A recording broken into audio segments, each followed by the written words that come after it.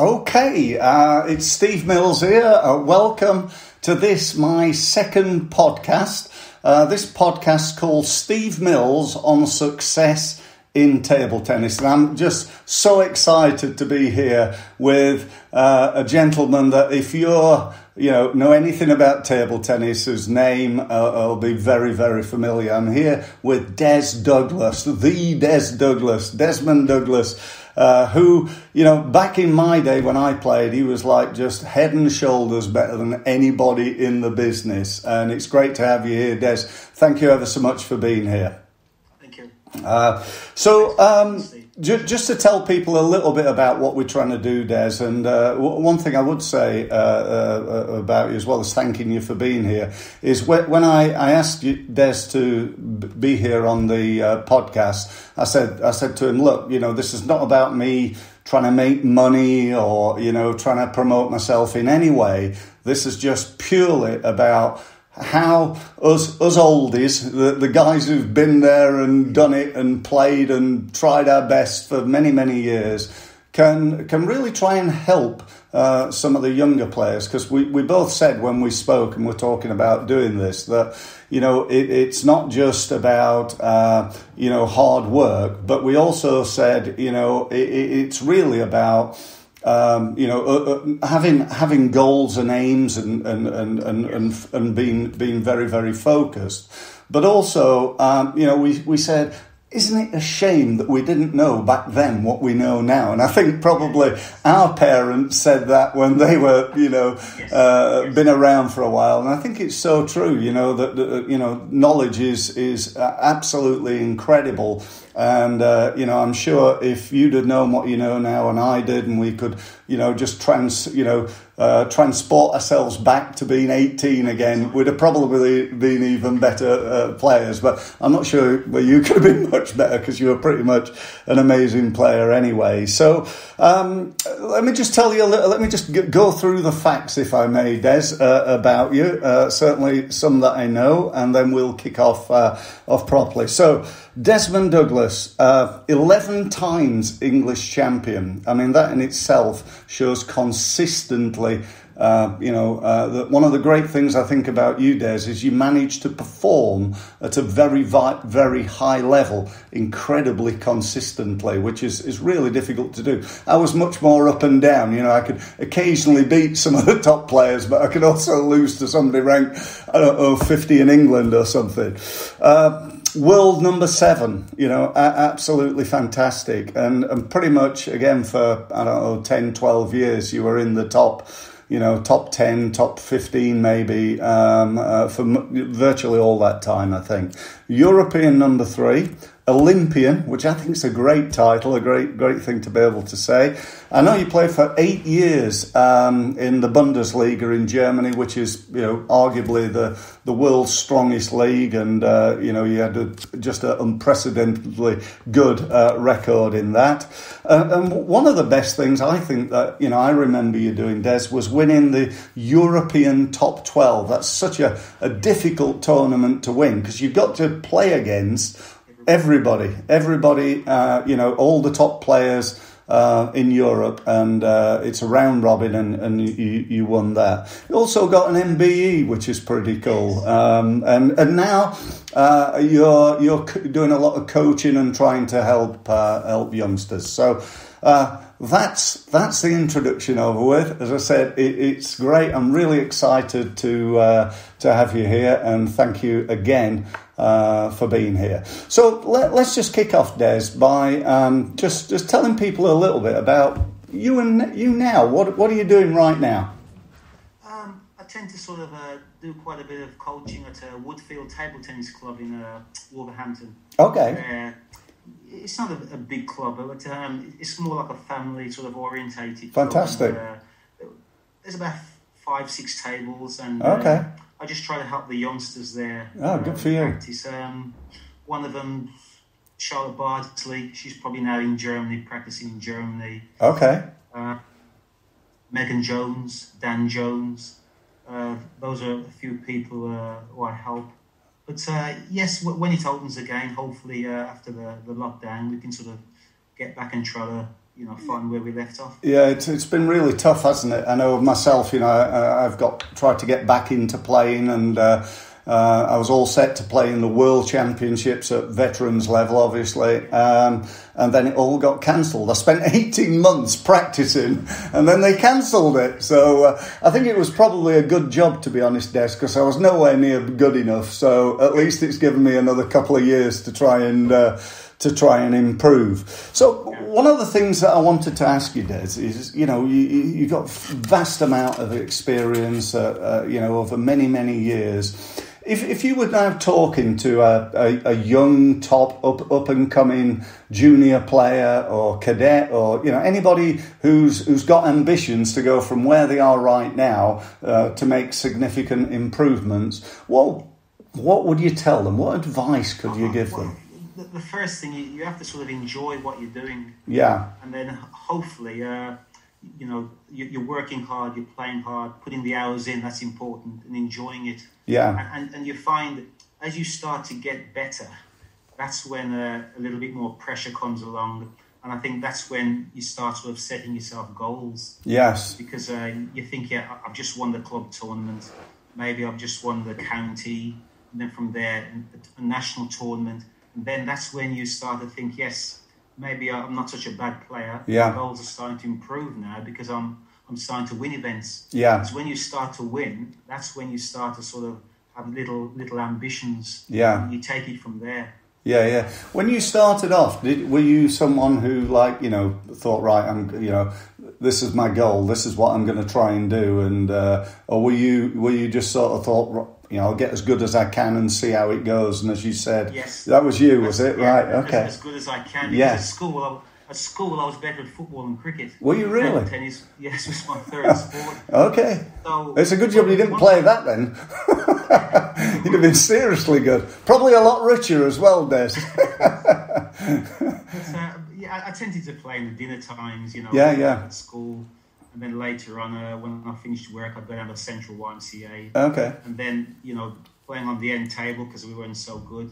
In those days, you had probably Derek Munn, Paul George. Yeah. Great names. Those county players, you see. So we looked up to those guys. Yeah. But gradually, I started to get better. Yeah. And eventually, I'd get to the centre table or the top table. Yeah. Down the YM. Then I know I sort of... You've made it. Compete with the club boys. Yeah. It took me a long time. Yeah. In my days, you had these proficiency awards, the gold, silver, and bronze, and you had to do different things to achieve those things. Yeah, I remember that. Bronze. I couldn't lob, I couldn't chop. I thought it was a waste of time doing sort of things. All I wanted to do was to get the bronze. So I got this bronze badge, and I was happy. The gold and the silver, I wasn't interested. Because there was other proficiency tests, which I've been thinking, why do I need to do that? Yeah.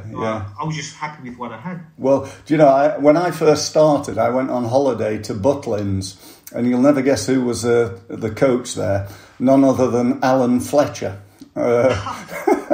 And I passed my Helix Bronze Award with Alan Fletcher and became Boy of the Week. And for me, Des, it was the first thing I'd ever won. I'd never won anything. I was useless at every sport. I couldn't get in the football team, the cricket team.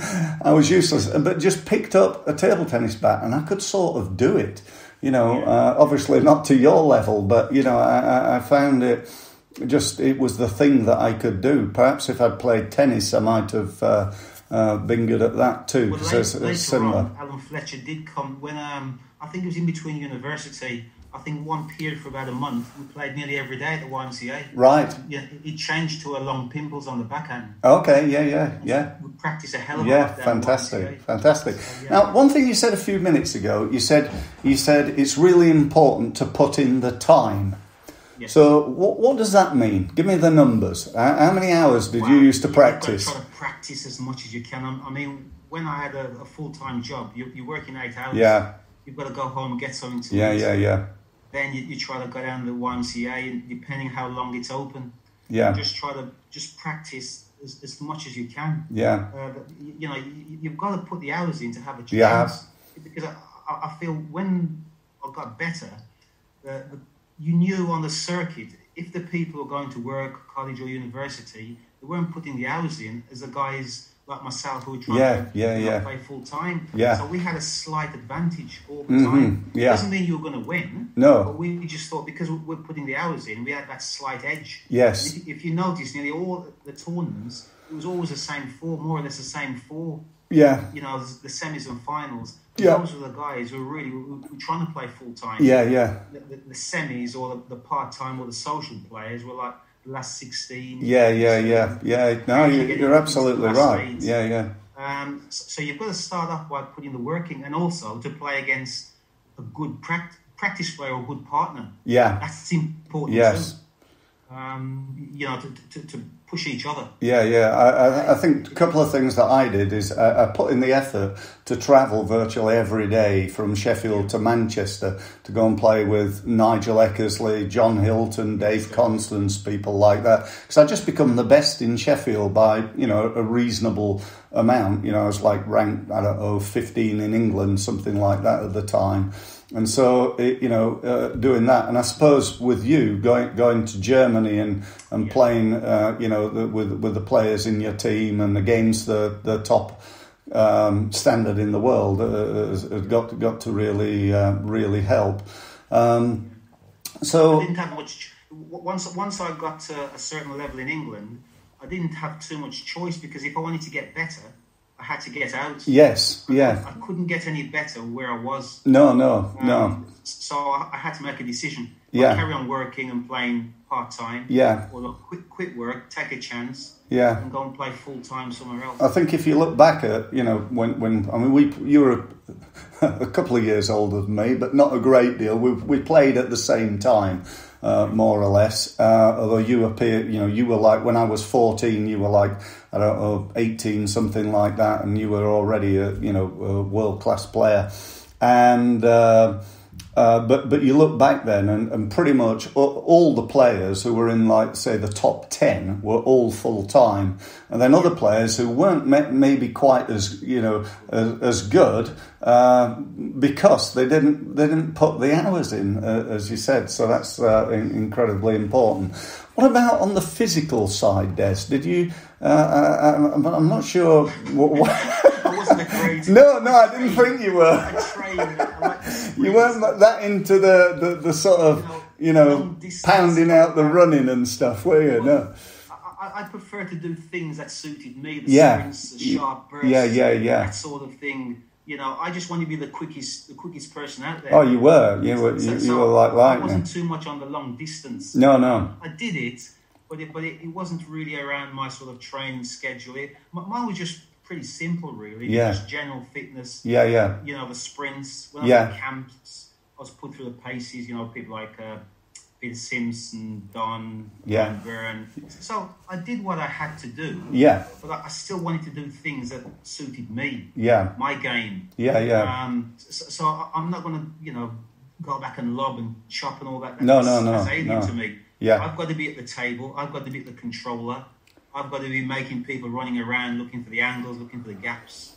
That's my sort of way of playing. Yeah. I mean, you had a very, if I may say, very like simple way of, you took the game and you actually made it, you did things, as I said, incredibly consistently, but also at an incredible high level and at incredible speed. There weren't many players. Now I'm going to be a slightly big-headed here and include me as one of the real fast reaction players. Because you and I, we had different styles, but we played in the same way, both close to the table, hitting it fast and hard, pretty much, and. I must tell the viewers as well, Steve, at the English clubs one year, I did get a beating one game off you. You did?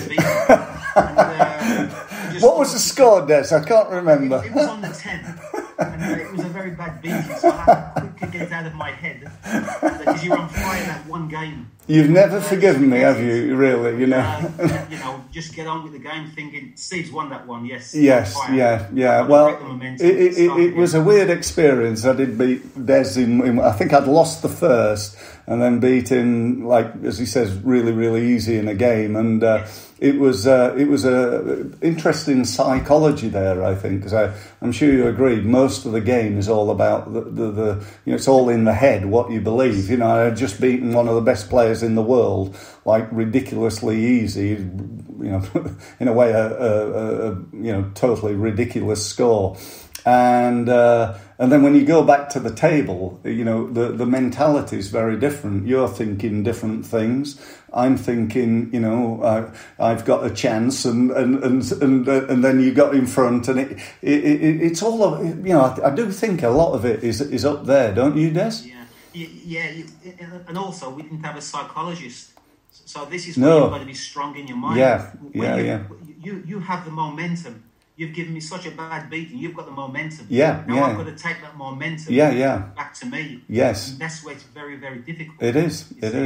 After having such a bad beating. Yeah. That's why I said you've got to put it to one side, start again, and think it's love all again. Yes. And then start again with the battle. That's great. Great advice, I think. As far as the speed goes, there wasn't many people who played over the table. Maybe myself, you, Dennis Neal. Yeah. Most people played a little bit way off. Yeah. So it was, as I said, I played everything very simple. Yeah. But it was the way I played, and it suited my style. I knew what I wanted to do, and I knew how I wanted to win the points. It just depends if you could stop me from doing it to make it difficult. Sure. Yeah. So that's why I kept everything very, very simple. Yeah. You had a great way of playing. How do you? And I'm not even sure. You know, I don't think I know the answer to this, but I'd love to hear your thoughts. How do you develop that sort of speed, the reactions? How do you do that? Is that just years of doing it, playing so close to the table? Because you were like unbelievably fast. It's my style, but when I started, as I said, it was in the classroom. The table was on top of the desks. It didn't have no legs. So the blackboard is behind me, nowhere to run. Yeah. So my whole philosophy was to stay close to the table. Yeah. Make the other guys run around. Yeah. And I also remember coming and practicing with you. I don't really remember this, but it was in Birmingham. I can't remember where. But I came down for the day, and we played in this place where there was hardly any run back compared with normal, and the table and the conditions were like lightning fast. Yes. And I remember thinking to myself then, well, there's no wonder Des plays the way he does. You literally cannot play any other. You know, you couldn't go back and defend really in that facility. Well, the downside is, Steve, when you play in a big hall, it's very slow. Yes, yeah. The guys there, and they've got so much room, they slow it down. Yeah. So in some ways, there's an advantage. The big halls, then I've got to work my socks off. Yeah. Well, in Germany, the conditions, certainly when I played there, were much slower. They had the sort of soft, spongy sports hall floors, whereas we had basically solid cement floors, didn't we, or wooden floors or something, which were very, very different. I felt over. That's what I found in Germany. It was very slow. Yeah, very slow. Once I got used to it, it suited me in a way because they were so far away. It was hard to hit the ball past me. Yeah, right. So I had to play a little bit of a cat and mouse. Yeah. Bring them in a little bit. Yeah. And then I could sort of speed it up, and they didn't have time to run back. Yeah. Right. Okay. But in a big hall, it's always slow. It's always slow. Yeah. Absolutely. So if you were, looking back on your career, and you now teleported back in time to a point where you're a young man, let's say you're 17, 18. What would you do different, Des? You were like, almost, you were so close to being like the world champion. I felt, I know they were the Chinese there, but late, Steve. I started late, right? Okay. Yeah, and the problem was also that finding somebody very, very good in that environment. When I started Ormsby, it was Ormsby, Dennis Neal, Joe Taylor, Nick Harris, Jimmy Walker. They had that environment where they could play every day. Yeah. And they were all together, weren't they? Yes, I didn't. And that's why I said I started late. I was working for 5 or 6 years. So while I'm doing that, these guys are playing every day. Yeah. So I'm trying to catch up. Yeah. And when I first won the English closed, I was still at work. Well, yeah. So wow. It's funny, really, because these guys are playing every day. I'm at work, and I'm beating these guys who are playing every day. Yeah. That shouldn't happen. Not really. No. Because they're putting the hours in. Mm-hmm. I'm putting the hours in at work. Yeah.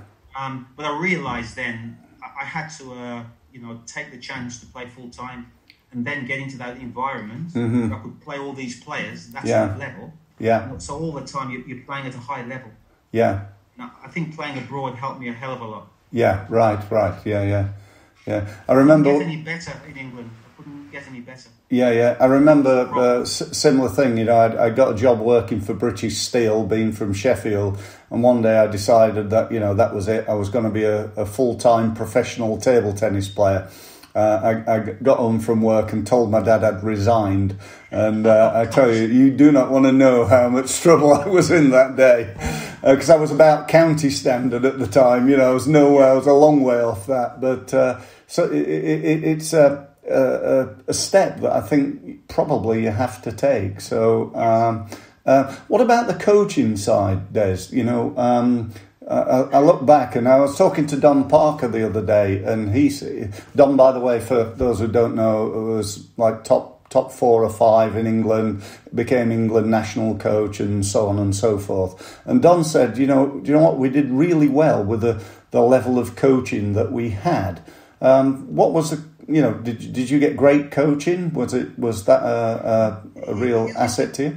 In some ways, because Don had been a good player, yeah, it's easier. Yeah, because he could relate. Yes. To the problems you were having. Yeah. So whatever he told you, it was easy to relate, and you could try to do it. Yes. If the coaches you hadn't really played at that level, it was a bit more difficult for them. Yeah. Really, it's not just reading the coaching book and getting your badge. No. Sometimes you've got to actually go out and do it. Yeah. And feel what I'm feeling. Yeah. And sometimes it's a little bit like a psychologist. They'll read all these books and they'll tell you all these things what you should be doing, but I've never seen a psychologist go out and do it themselves. No. You've got to do it. Whatever advice you're getting, you've got to go out and do it and perform. Yeah. And that's pretty hard. But the coaches, sometimes you know what you've got to do. Yes. Because you're playing these guys so often. Yeah. It depends if they're going to let you do it. Yeah. If they don't let you do it, then it becomes a battle. Yeah. And it becomes more of up here, what you believe. Yeah. To sort of dominate. Yeah, absolutely. Yeah. The coach is on the advisory. I think you look back again, and you and I could name probably half a dozen players that played in our time, maybe world class or top players in the UK, who, when it got to like juice in the third, you had a pretty good feeling that guy was going to be the guy that won. They won more of those close games, and you were definitely one of those. There were several. I looked over the years, and there were several British players that had you on the rack. They were like that far away from beating you, and you were like an amazing. Nobody. I don't think while I played at all. Actually, nobody ever beat you. I don't think you ever lost to an English player. That I certainly when I played. As I say, I was a few years younger than you, so. I probably missed as you were coming up. But when you were number one, I don't think so. Did you? Or am I wrong? I think Alan beat me I think before Alan, it was probably Dave Hanna. Yeah. But I think that was after I was gone then, Des. I'd already packed in. I heard that Dave Hanna was the first guy to beat you. So I thought for a long time. I felt I was so much under so much pressure I'd never ever felt. Right. It was 10 times in a row, so that was a 10th consecutive final. Right. It never been done. Mm-hmm. I'd never experienced that sort of pressure. No. And it was unbelievable. Mm-hmm. Alan played well, and he deserved to win. Yeah. But I think after I'd lost that, I felt a relief. Yeah. Everything. It was just a relief. Yeah. And then the next time when I won it, I came back and won. I think the next year or 2 years later. And as I said, it wasn't the same sort of pressure. No. To go through so many wins consecutively, it's a terrible burden. Yeah. It just builds and builds, doesn't it? Yeah. Yes. How to motivate yourself. Yeah. The next one. Yeah. You've got to keep having goals. Yeah. That's very, very difficult to do. It is. It I is. think once, twice. But when you keep on doing that, you're just building more and more pressure off yourself. Yeah. Yeah. And, Absolutely. Even sometimes when I look back, I don't know how I did it. It's just you just play. You just play. Yeah. Yeah. And that was it. But yeah, it's knowing how to handle the pressure. Yes. You know, when you finish, knowing to say, yeah, that's it now. Let's go and chill out somewhere, watch Yeah. TV.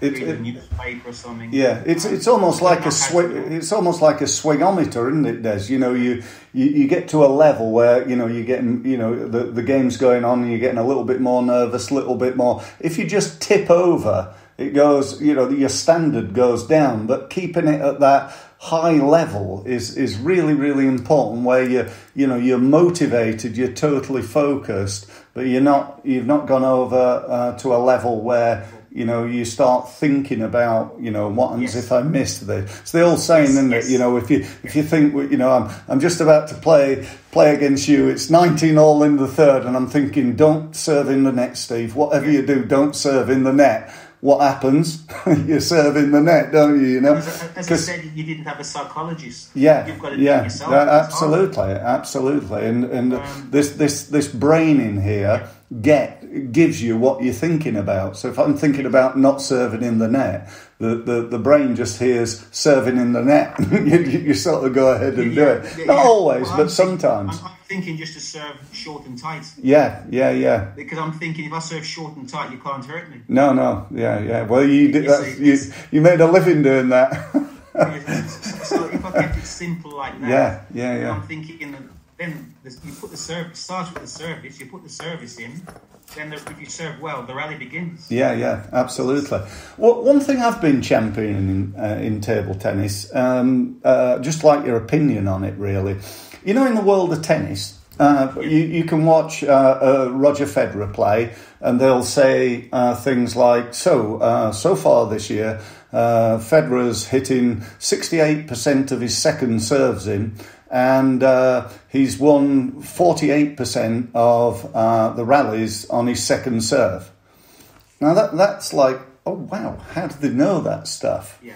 And I think that is such a, if I looked at the game now, and I'm less involved with it than you are and others. That was something that you and I don't think ever knew. I couldn't tell you how many points I won with my backhand or my forehand or which serve. If I get to deuce, then which serve converts more, or I had no idea at all, really.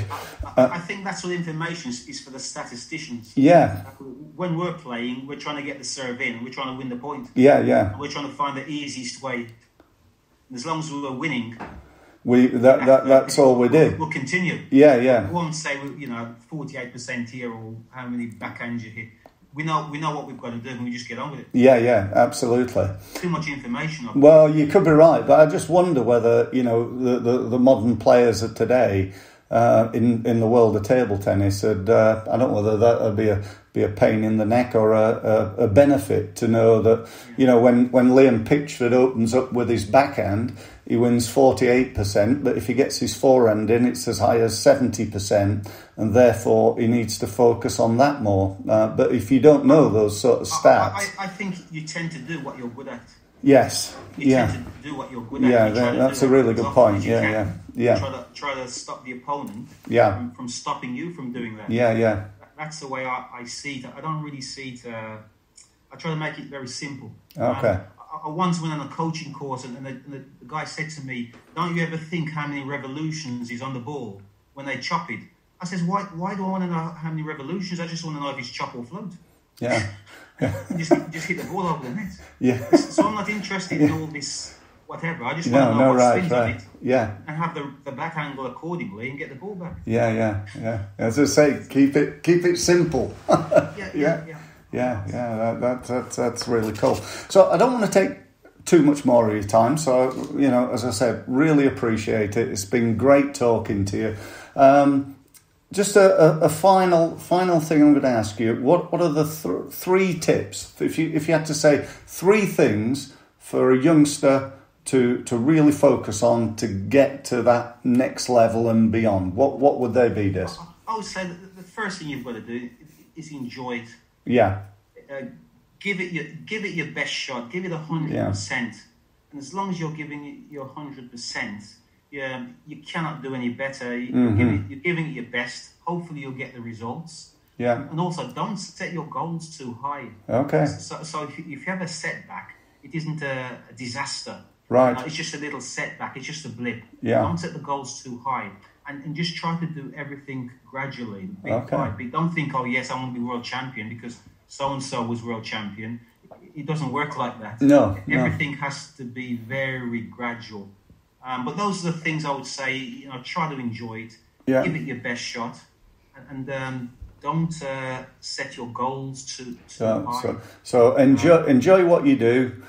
Do your absolute best. And don't set your goals too high. And I suppose I'd add to that, set some, what are your goals for this month? What are you trying to achieve in terms of what you want to practice, how much you want to play? If you've got tournaments and things, my goal is to go to this tournament, and ideally, if you're in the potential to win it or to get, I've never got through to the third round, so my aim is to get through to the quarter final or something like that. Yeah.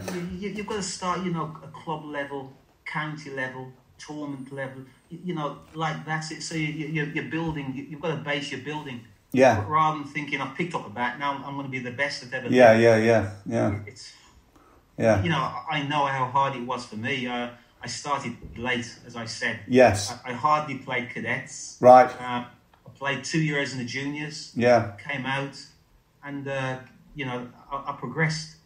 So, as I said, if I can do it at such a late stage, other people can do it, but they can start a little bit earlier than me. Yeah. I always said I wasn't the best. I think there's other people who had more ability than me, but they didn't continue to do the job. No. It's just I persevered. Yeah. I think if they persevered, they could have got the results. I remember years ago, Des, listening to an interview with Ivan Lendl, and the tennis player, and somebody asked him. What was the difference between you, Ivan? You managed to be world number one, stayed there longer than anybody at the time ever had before Federer and Nadal and so on. And, what made you the best player probably that's ever been? Was it your forehand? And he said, no. He said it was nothing to do with my shots. So it came down to one thing. He said, every day I do far more than anybody else could possibly expect. He said, I didn't compete with the others. I competed with the best I could possibly be. I think that, it is. It is. Yeah. And not every player has got that, you see. No. Some people are unbelievably gifted, but don't want to work. Yeah. And then other people aren't so gifted, but they'll work at something. Yeah. And everybody has a gift. It just depends what it is, and you've got to make the best of it. But as you said, you have to work. If you don't put the work, there's no way around it, is there? You've got to. Just got to. Yeah. Again, another guy you'll be aware of, Will Smith. Yeah. The actor. I remember listening to him saying that he said, "I'm not the best actor in the world." He said, I'm not the best singer in the world. I'm not the best dancer in the world." He said, "But if you and I get on a treadmill, there's only two possible outcomes." He said, one, I'm going to die. Two, you're going to stop. You're going to give in. He said that's the only two things that could possibly happen. That really made me laugh. And just his sheer dedication got him where he was. And whatever you do, whatever walks of life. Yeah, absolutely. If you want to be the best, then you've got to put in the hours. Put in the hours. So that's the message. That's a culmination of it all, Des. Thank you ever so much for your time. I really appreciate it. You've been, I think, in my life, I just like to say you've been a great champion. You really have. You've been a great role model to people like me coming up, and you were also a great target to try and hit, I think, because we had to try and beat you, but we never quite managed to. But thank you ever so much for being here, and I hope for everybody watching that you've taken something out of this. and you raise your own game and achieve your best, as Des said. Thank you very much for listening. Thank you, Steve.